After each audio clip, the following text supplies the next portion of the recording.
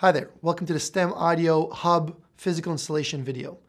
The first step to install your hub is to make all the necessary connections.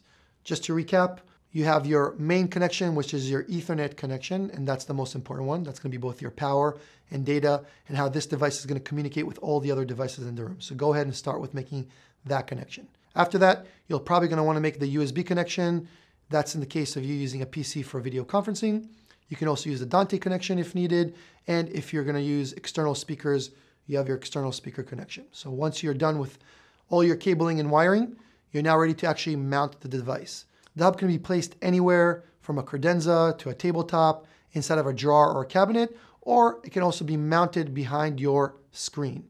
So to do that, if you look in the back of the device, you'll see two keyholes. They're actually spaced exactly 2 3/4 inches apart. So to make the mount, you're going to go ahead and measure on your wall with a level, 2 holes that are exactly 2 3/4 inches apart.